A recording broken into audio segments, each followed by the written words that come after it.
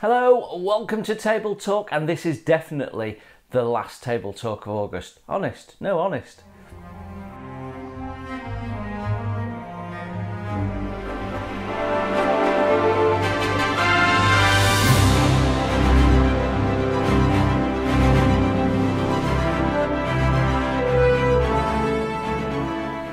Hello, welcome to Table Talk and welcome to Model Kit Stuff. My name is Jason. If you've not seen one of these videos before, usually what we do is talk about what happened the week before and what's coming up, what's been happening on the modelling desk and so on. This week it's a little different because I usually record it on a Friday and then get it edited and it goes out for Saturday morning about 8 AM my time. Lancashire time, I can't do that this week because on Friday I'm going away and I'll be away until Monday evening, having a long weekend away, so I can't do that. So this is just a little update just to remind people of where we're up to, one or two things, and one or two little things to talk about. Not got much to talk about, to be honest.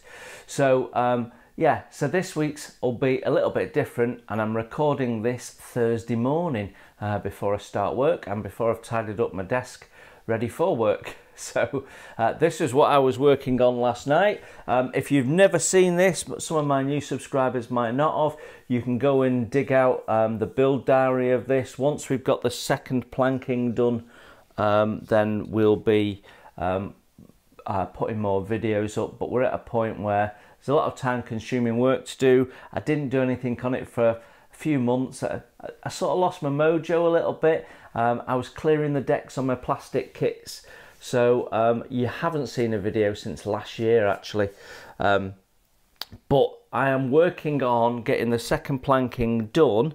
On the hull, you can see upper hull's done, lower hull is in progress. Once the lower hull's done and I've got it planked and I've got it painted, or I'm ready for painting it, that's when the videos content will start coming together. So it will be back, Fly absolutely will be back, but I need to get it to a point where there's actually enough material to start putting videos together. But yeah, you can see she's on the desk. She's coming together nicely. I'm happy with my progress. So once we've got that done, the other side is nearly finished. This side I need to catch up on. So yeah, once that's done, Fly will be back, I promise. So if you've not seen the Fly videos, you can go to the Fly playlist, which I think is in the within the wood playlist. And you can see that starting from scratch, some tips on planking, my method of bending planks, which I've never seen anyone else do it that way, to be honest, but it works a dream. It's a lot quicker. So all sorts of bits and pieces in there, and also some tips on painting your galleries and bits and pieces. But you basically get up to this point here. And once we've got the planking on, we've painted the lower hull, that's where all the sexy stuff starts, and we start putting wood strips on the steps. We've got finished the planking of the decks, and then we've got all the deck fittings to go on, the masks, all the bling, the stern gallery, the rudder, and get it really lovely. Then we're on masts and rigging, and yeah, brilliant stuff. So it'll start coming together really quickly once we've got the second planking done, which is always laborious. It's a bit harder on this Victory Models kit than it is on some other kits, because the second planking is quite thick. Quite often it's almost like a veneer, and that's really easy to do, but this needs a little bit more work to get it right. But the offshoot is you get a really nice looking kit, ship build at the end of it. Now, interestingly, there's a reason why I was leading in with that. Interestingly, the designer of these kits, a lot of the Amati kits, some part work kits for Hatchet, and also the Victory Models kit has his own website and is designing his own kits. So I'm going to give you a link to that and you can go and check it out. So the website's called Vanguard Models, and he has models of various complexity on there, which are suitable from sort of beginners all the way up to very, very accomplished. But they're very well designed kits. This is a really lovely kit. He's the same designer. He's well known in the industry, so he's got all sorts there. I'm interested in possibly getting one of those just to check it out. I'm interested in the Naval Cutter Alert, so might do that. It's very small. It's something we could do as a beginner's model in the future on the channel. Has a little bit of bling, so it's nice and interesting. His instruction manuals are lovely. You can have a look at those online. So some really interesting stuff there. So those of you that are wooden modelers, and I know a few of you do, like me, do wooden models as well as plastic, it's worth checking out Vanguard Models. Now, I'm not being paid to say that or anything. It's a website I've come across accidentally, didn't know it existed, had a good nose around, and it looks really interesting. So yeah, okay. It's been quite a while since we talked about wood on here, but there you go, we've done some. Right, what's next? Well, we had a bit of a milestone this week with the channel. So the channel, as most of you know, is heading towards 3 years old. It'll be 3 years old in November, would you believe? And last week we hit the 1 million views milestone. So I am massively grateful to all of you for the subscriptions, for watching the videos, the support, the comments, the supportive comments, the constructive criticism. It's all good, like it all. So a massive thank you. So if you're a new subscriber or a long-standing subscriber, a massive thank you to everyone for supporting the channel. It's greatly appreciated. I enjoy doing this in no small part because of you guys and the interaction that I get. There's some fascinating characters out there who like to talk to me on the channel. So on a Friday night when we put out the build video, there's a number of people that are regulars in the chat, and there's some people that bob in and out, and we have some really nice conversations, sometimes about my videos, sometimes about what the people are doing. I tend to try and find out what everyone else is working on and building at the time. So yeah, really a nice little community built up, and I'm grateful to all of you. Now, if over that 3-year period you've found that you've enjoyed the videos or got anything from it, then you can consider with any of my videos, there is a little super thanks button underneath. So I don't do Patreon, I don't do membership or any form of subscription service or anything like that. And a few of you have asked, but if you ever watch a video and think, you know what, I really enjoyed that, that was worth a pound or $1, you can hit the super thanks, and that's a way of saying thank you to me for the video and contribute to the channel. So any contributions to the channel stay in the channel. They don't go on me buying Ferraris or anything. Not that you could with the revenue you get from YouTube anyway, but it stays in the channel. So if it stays in the channel, you're going to get the benefit from it as well. So any revenue from the channel goes towards purchasing new kits and products that we end up reviewing, using, building on the channel. Right now we're trying to get to the point where we've got a Sol, the Revell 1-100 Sol Royale, which is an old kit, but it's a beautiful kit, and it's been on my wish list since I was, I don't know, 12, 11, something like that. So always wanted to build it. We're going to make it happen through the contributions of the channel. I'm hoping that this month that'll happen. Once we've got that, we can then review it on the channel, and we'll talk about it here on Table Talk, which is the place to understand what's coming up. So 1 million views. I am mightily chuffed. I never expected anything like that. You know, if the channel suddenly flatlined and we stayed at 6,000 plus subscribers, I'd be happy. I'm in a happy place now with the channel. I suspect that it will slowly continue to grow. What I find is that people come in largely through the first impressions videos. Well, you know, first impressions videos are going to slow down. I have a plan for first impressions going forward and what we're going to do with the Wednesday slot, and we'll perhaps talk about that in a minute. But at some point I'm going to run out of kits in the stash, and the frequency of buying models is such that we won't have one every week for sure. So any contributions to the channel will keep that flow going a little bit, and it allow me to get some of the newer models as they get released, and we can do that. I will still buy some additional models. I'm not saying that although the hobby is self-supported now, my hobby is self-supported by the channel, sometimes I put my own money into it to make sure I get. So for example, at the start of the year when Airfix released their catalogue, I will always put my pre-orders on for the year. That comes out of my pocket, not the channel funding.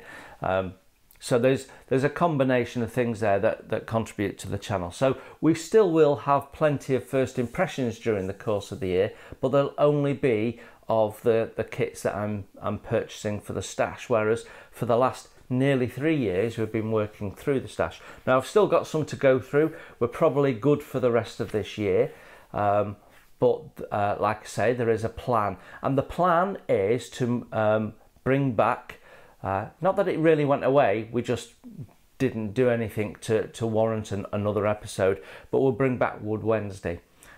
So the build of the fly will continue on Wednesdays, and the first impressions videos will happen on a Wednesday, but as I've got something to review. So what we should have is a video on a Monday, which could be a product, a tool, a quick tip, introducing basics, could be any of those formats. Wednesday will be either wooden ship or a first impressions.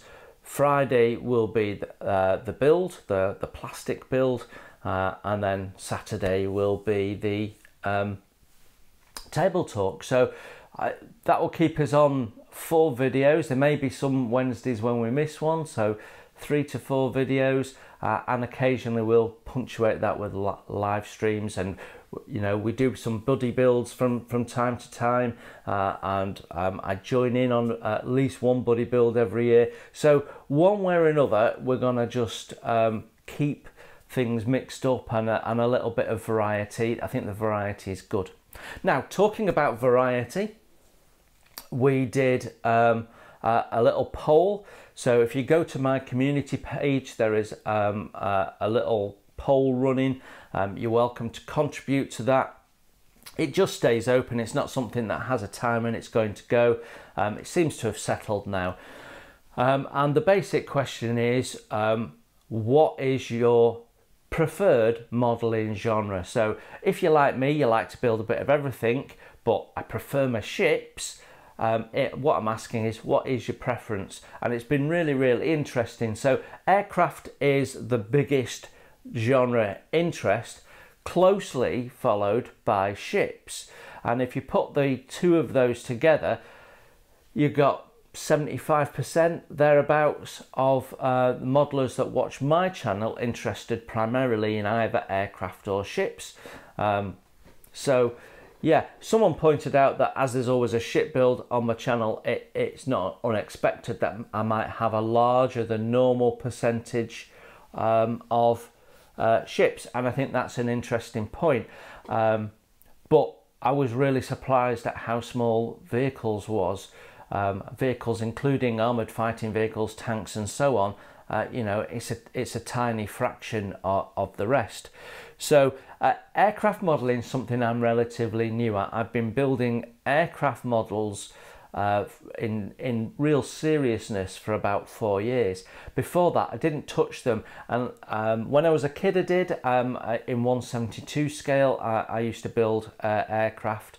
I had a Hornby Railway set, and a lot of my models ended up on what was a huge war diorama, soldiers, tanks, vehicles all over the place in amongst this steam train going round, which was very cool when I was a kid. So I used to build aircraft to go on there, along with 1/76 scale kits and Matchbox kits and so on. They would appear on there. But then when I found Tamiya, when I had enough money to buy Tamiya kits in 135, I stopped doing 1/72 and I stopped doing aircraft, and I did ships or armoured fighting vehicles. And I didn't do many ships. I did armoured fighting vehicles for a lot of my 20s, and then things slowed down because I had kids, and then when I came back to it, I came back to ships. And then eventually, like I say, just before I launched the channel, I ventured into aircraft. I can't remember which one it was, but I know the 148 Sea Fury from Airfix was second or third. I think the first one I did was a 1/72 Mustang from Airfix, and it was lovely and colourful, and it sparkled, and it came together relatively well. And then I did a Hawker Hurricane with the black and white underneath, and then I did the Sea Fury. I think that's how it went. But and then a little 1/72 Iron Decker. So and I caught the bug for aircraft, and it was funny because the year before I'd gone around the Telford Model Show with my partner Paula, and there's tables and tables and tables of aircraft, and I said, I don't really know why people build aircraft. They all look the same. And Paula said, well, they're a damn sight more colourful than all those ships you build. So I started building some aircraft because Paula quite likes them on display, but I caught the bug. So there you go. So yeah, really interesting. If you've not voted in that, you can go along and have a vote. Like I say, it's on my community tab on my main page there. I did tidy up the main page the other day, so all the playlists are in the right place and everything, so I think it's easy to navigate. There are some sections of that page that is dictated by YouTube, so at the top you've got most recent, most popular videos and stuff, which I think which is the 1/72 Revell Technics U-boat, which is 27,000 views or something like that. So there's quite there's some stuff at the top which leads you into individuals, but if you go a bit further down, you'll find that there is playlists for aircraft separately, ships separately, tools separate, tools and other stuff separately, wood separately. So if you're fairly new to the channel, it's always worth checking that out and see what else I've done, because there's literally hundreds of videos in there now. I don't tend to take them down. I leave them up there. And the reason is I did a video not long after the channel started, and I did it for Ron, who, as many of you know, does the daily video log called The Model Ship. But does all sorts of stuff in there, and I did a little few minute long video on how to separate your parts when you've glued them together with this stuff, with Tamiya Extra Thin, which is the glue he was using. And he glued a couple of parts together, realised he'd got them wrong. I chucked a little video out to help him, say, look, this is how you separate parts. I still get comments almost every week on that video, people helping people out, coming against that, and that's what I'm saying. If you watch a video like that and it's really helpful, consider giving £1 to the channel, because it just helps everything along. So I think that is mainly it. In terms of modelling, I have only really focused on fly. I haven't done anything with the plastic kits. I need to give the desk a good clean down after wood, because it gets quite dusty with all the sanding and what have you going on, so it needs a good hoover and a wipe down. So It's not something you can quickly jump on. With the wood, you have to set it up and I have to clean it down afterwards. There won't be any modelling this weekend because I'm away. There won't be any modelling the following weekend because I'm away. But after Friday, that's just gone in your time, tomorrow in my current time, I'm on holiday. So this is my last working day until about the 28th of August. So that's the longest run of break from work without being off sick for over 10 years. I usually only have a week at a time. So really nice, getting an 18-day break, fall lucky with the bank holiday. So the next time you will see me, I have already got my videos loaded up for the next 2 weeks. So the Monday and Wednesday slot are already loaded up, queued up, ready to go. They'll just automatically come on, so I don't have to fuss about them. So the next time you will see me, because I won't be doing table talks those weekends, is on the 25th of August. I nearly said December then. 25th of August, the day before my birthday as it happens. Always a bit of a solemn day for me because it's actually the day my mum passed away. But we're going along 30 years ago this year, 30 years since my mum passed away, day before my birthday. But on that day we'll be putting Gotha 11 out, so I'm looking forward to seeing you all then, having a good catch up with you, see what people have been doing over the last couple of weeks. In the meantime, during the holidays, I'm going to be pushing the Gotha on, trying to get it over the line. I'm going to be pushing Queen Mary 2 on, trying to get that a lot closer to the line. I'm going to be trying to get the wooden hull done as far as possible. I will be recording some more first impressions videos and some more video content, and I'll be doing quite a bit of editing to try and get ahead and take the pressure off me. Not that there is pressure on me really, but just to take the pressure off and get several weeks ahead so that we can keep ahead with putting the videos out. So that's a nice place to be as well. So a busy couple of weeks, but a real fun couple of weeks. Looking forward to that. And then when we come back, we can have get another table talk out, and you can have a look at the garden. I have a tomato that's nearly red. So exciting. Growing your own stuff, you know, it's been really interesting. And we grew some of these from seed, so which Paula did for me. So she's really excited as well. So yeah, really good. All that remains to say is, again, a massive thank you to you all for subscribing and following along with what happens. Enjoy the next couple of weeks, enjoy your modelling, enjoy the summer, because it looks like we might be dodging the rain for at least a few days. Looking like my weekend away is going to be relatively nice. So we're going to get a little bit of summer. So it's now raining in Canada, so that means I can have some sunshine. Thank you all of my Canadian subscribers for sending me some sun. It's greatly appreciated.